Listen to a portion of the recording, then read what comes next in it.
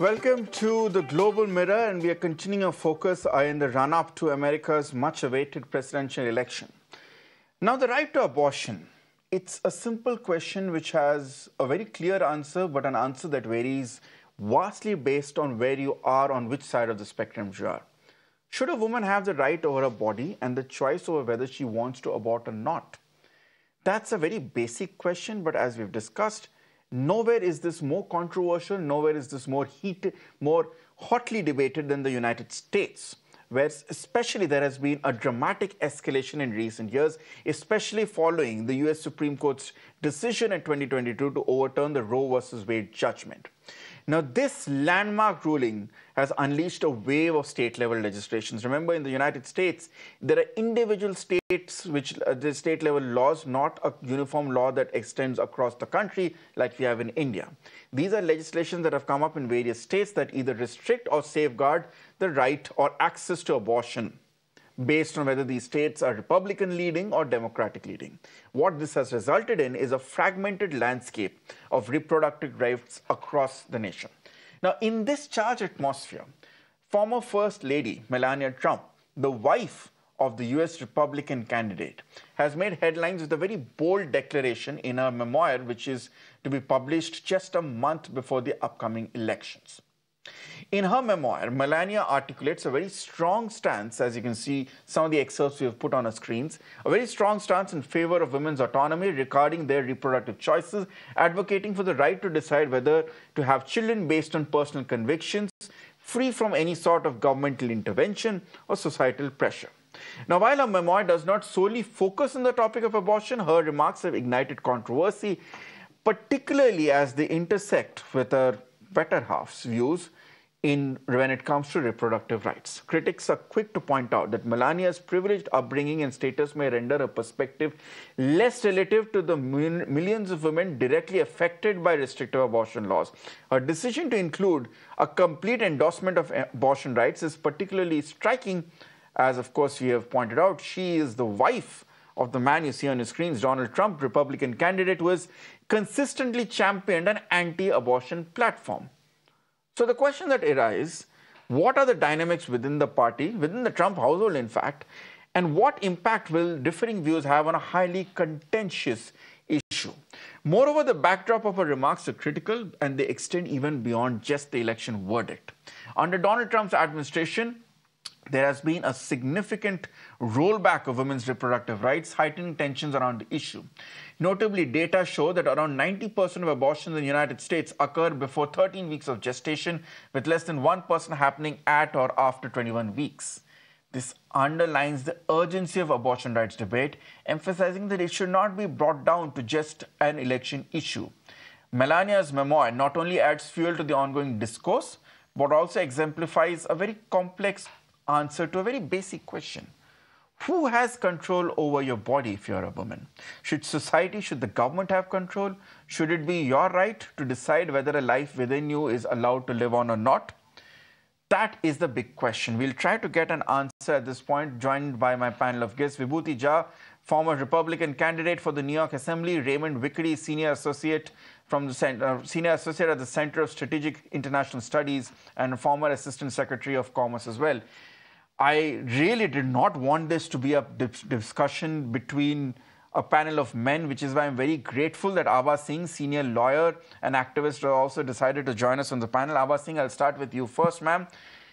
For a lot of viewers in India, this might be an issue which seems to be quite complex and honestly an issue without for much ado about nothing at this point. Can you draw a contrast as to, compared to Indian laws, why is this such a contentious and fragmented issue in the United States? Because in most of the countries, it's a very straightforward issue and, dare I say it, with a very straightforward answer. You know, I'm very proud to be born in India because I would say that we are far more progressive than the West, particularly United States, where 13 states have prohibited abortion and have made it an offense. Whereas in India, a woman can abort her pregnancy up to 24 months now.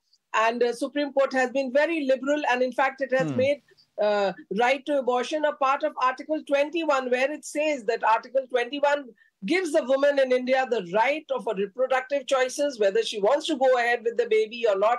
And in certain cases, a medical board is set up. But nonetheless, this is a country where a woman can go for abortion as per her choice. But whereas in US, which even now we have such a massive brain drain, people running to the US for jobs, they are debating after Roe and Wade was overturned and where they prohibited abortion. And recently, 2 women lost their lives because they could not abort their pregnancy. So I think it is very relevant with the presidential election round the corner and presidential candidate Kamala Harris saying that no, right to abortion is a fundamental right for the women of the US. It becomes very important, very interesting, because after all, when we talk of equal protection of laws and equality before law, so India, when Article 14 gives you equality before law, then why should women in the US also not get equal protection of laws as far as reproductive autonomy is concerned? Well, one reason why it's a lot more complicated, Ava Singh, is as we have mentioned here in the United States, individual states have the right to draft their own laws, which means that you can be in one state where you have the right to have access abortion, and then you move a few miles away to the west and suddenly you're in a different state where that may be seen as a criminal thing. However, thanks, Ava Singh, for setting up the debate. Let me go across to my panelists who are joining me from the United States. Raymond Vickery, what do you make of this rather surprising turn of events? Because Melania Trump, arguably just a month before election in the United States, has taken quite a strong stand and an openly strong stand in favor of the right to abortion. Well, thanks very much for having me. You're absolutely right that this is a very crucial election issue. All the polls are showing that Donald Trump has a great deficit when it comes to women, as much as 38 to 40%. He is desperate now to try to find a way in which to counteract the image which he carefully built for himself with the Christian right to get elected in 2016, and that is that he would overturn Roe versus Wade, and he is now trying to find a way forward. I don't believe that this could have come out, and now Melania Trump has doubled down by posting on social media an affirmation of what is in it. I don't think this would have happened without Donald Trump's consent, really. I think that this is part of the attempt to try to soften the image somehow. I don't think it's going to work because Donald Trump has been all over the place on this. In 1999, he was for the right of abortion. And of course, since he started running for president, completely changed his position, and now he's caught in this contradiction. That is a very, very interesting stance, Raymond. And let me put that across with Vibhuti Jha as well. Vibhuti, comment on this. Has this not further exacerbated a rather confused stance by the former president? Donald Trump has been taking credit for Roe versus Wade being overturned since 2022. But since then, he has been vacillating on what exactly will be his next move. Sometimes he supported a legislation which effectively has been defeated by his own running mate in the States. And now a theory coming in, or at least a suggestion coming in from Raymond, that this is perhaps as part of a strategy to covertly show to people that he perhaps is amenable to a softer stance, and which is why Melania is essentially a trump for a new change in his tactics, a new change in his strategy. Well, thank you very much for having me. I do not subscribe to the issue of abortion the way it is played upon as a political element. But look at it from the woman's point of view, which is what Melania is talking about. She going soft on this issue or taking an opposite stand to Trump's on this issue, nothing shocking about it, because husband and wife don't have to agree on everything. Brothers and sisters differ on issues. So there's nothing wrong about she taking a stand of that kind. Now, whether it is motivated as a political play driven by Trump, I do not know that. I wouldn't know this at this point in time. But here is the issue. It is indeed a woman's right. Woman's body is her own choice, what she does with her body. There is no dispute about that. The dispute is about a bigger issue, in my opinion, that, we are living in 21st century. every man and woman, every boy and girl has to be responsible and accountable for their action. We talk about responsibility and accountability. We forget this element in an interpersonal relationship between a man and a woman. It doesn't require a magic or a wisdom to know how pregnancy happens, wanted pregnancy or unwanted pregnancy. So when you indulge in a practice, in a behavior, not practice, in a behavior in which you expose yourself to an unwanted pregnancy, then do you need to have a responsibility for the consequences of your action? That's the important issue here. In 21st century, every boy and girl, every man and woman knows that sex is a basic need of an individual. You need to have, otherwise it leads to moral, ethical, mental stress and all kinds of stuff. So the point here is cases of incest, rape, violence, if pregnancy happens on that account, definitely. Who would want, if my daughter were alive today, and if she were a victim of a rape or an incest, I would not want that DNA to be born again. She will have the choice to do what she wants to do with her body. Absolutely.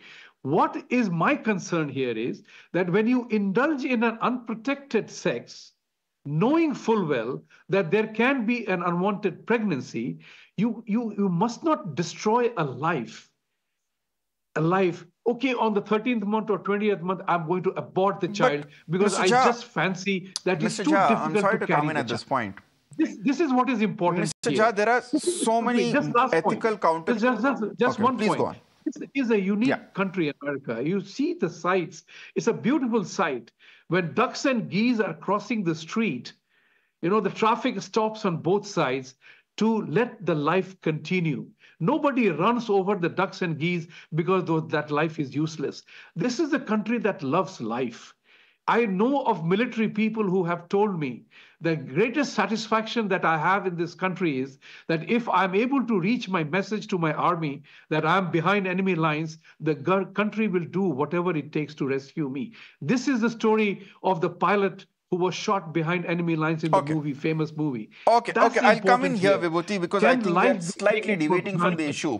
Again, I have a choice right now. I have a choice right now to bring in Ava Singh to counter you on the moral aspects of it, but I'm going to keep it at this point in terms of a political one. You mentioned, of course, that the idea is to ensure that young couples, men and women, boys and girls, are more responsible about the consequences of the actions here. By that logic, the Republican leading states should be more in the favor of contraceptives and birth control as well. But that's also where we see your party and the states which take that, which are run, the red states, taking conservative stand as well. Data shows, there is a study with the Quinnipiac University which finds that 55% of voters think that Vice President Kamala Harris is better equipped to tackle this issue compared to 38%. I'm not getting into the merits of whether the right to abortion is something that's justified or not. But the fact still remains this is a very divisive issue. And the numbers indicate that Donald Trump's confusing stance over this has hurt his campaign. Is this a much needed attempt at damage control, or is it perhaps the final straw that will sink the Trump ship when it comes to taking a concerted, clear stand on the right to abortion? Is it to me? Yes, that question was to you. With apologies for the long question, but that was to you. Okay, that's perfectly understandable. It is a very, difficult topic to deal with for Republican Party. It has been their, bête noire, if I may say so, the albatross. They have never been clear in defining the challenge. The issue is about protection of life. Yes, you are right. The Republican Party is on the back foot in this issue. And I totally subscribe to your thought that it has to be handled well. The issue is also the politics of it comes in when it is made as an issue of the woman's right to her own body. That is not an issue. It is woman's right. Absolutely. I'm talking about another element to that, is that there is a consequence to everything that we do.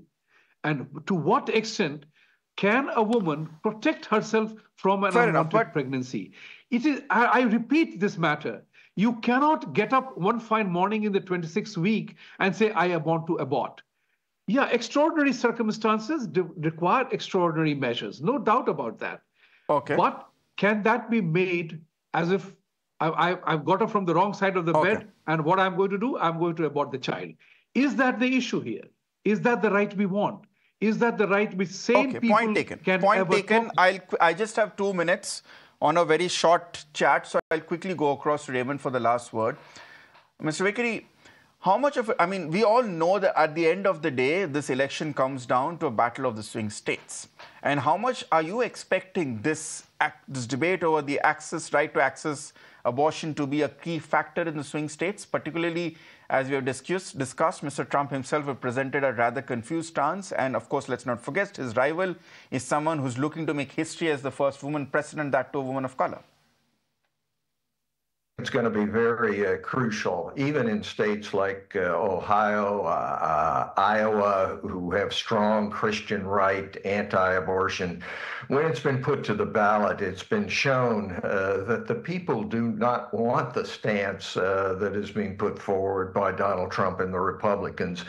And it's because democracy is much more than just election. It's about human freedom, and that feeds, of course, into what Vice President Harris has been saying all along, is that human rights, the right of a woman to be able to control her body, are absolutely fundamental, and I think it will be very, very important. All right, if I can quickly go across to Ava Singh for one last word. Ava Singh, as you see a very contentious debate happening in the United States, what message would you like to give both our guests joining us from the United States in terms of larger impact? Because America likes to be seen as the leader of the free world, but in this case, it seems that it is perhaps in need of some guidance. I mean, a country which is so democratic, which believes in the rights of humans, is forgetting that women of this world also have their rights. When Mr. Jha says that no, a woman decides on 26 weeks, that gets up and decides that she wants to go for aborting her baby, I want to tell him that no, it's not like that. Women also have brains, they think about it, but you have to think of the mental health, whether she is in a position to bring that baby into the world and take care. What about pregnancies that result from incest, from rape, all those things. And apart from that, there's something called mental health. So one has to take that into account. Reproductive autonomy, reproductive rights has to be of the mother, and the mother alone. She should decide whether her body is ready, her mind is ready to have a child. Let us not politicize it. And the women of the country, I would say women of United States of America, know what is happening. And I'm sure Kamala Harris for this stand is definitely going to get a better voting percentage. And perhaps, I hope it's... yes, Ava Singh, thank you so much for joining us with the views. Perhaps, I hope it comes down to as simple as the election verdict in November being a sort of referendum on this very contentious issue that has plagued America and torn it apart. But thank you so much, Ava Singh. Thank you so much, Raymond Vikri. And thank you so much, Vibhuti Jha. Always a pleasure to have you on Mirror Now at this point for joining me in this very short but illuminating debate.